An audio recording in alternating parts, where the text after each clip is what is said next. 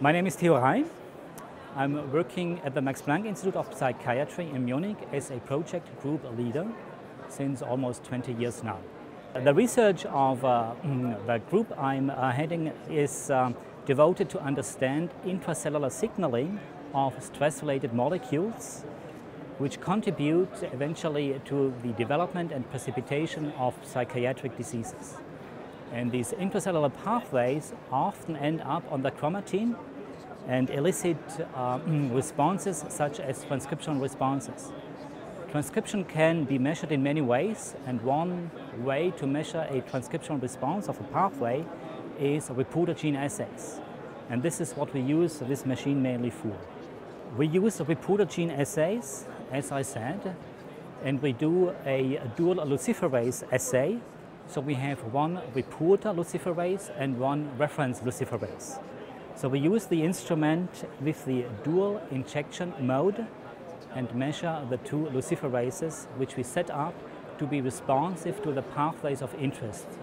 What we value most is the broad linear range of sensitivity. So the response, at least in our hands, is linear up to 6 decades. And this is quite valuable for our research. The injection mode, I think other instruments also have. The linear range is almost mandatory for our research to have reliable results. The features are sensitivity on the one hand, but most of all the broad linear range of the response. In our hands, we tested this linear range to be up to 6 decades, and this is almost mandatory for the type of experiments we need. I guess a good example is the regulation of the glucocorticoid receptor. This is a receptor that responds to the stress hormone cortisol and is central to the stress response in humans and also in animals. And since we are talking about psychiatric diseases that are stress-related, understanding the molecular mode of this receptor is central to understand stress-related diseases. In particular, we looked at a set of cofactors of this glucocorticoid receptor and analyzed the receptor activity by the dual reporter gene assays on this instrument.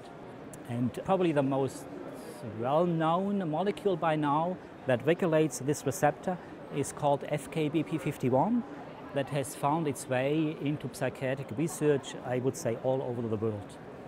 We will continue to try to understand the molecular signalings at as many levels of complexity as possible, and that will still include understanding the molecular response of signaling pathways. So we will continue to use the dual luciferase assay. We probably will also include fluorescence readout, maybe polarization assays, when it comes to protein-drug interactions, which is hopefully a future focus of our research.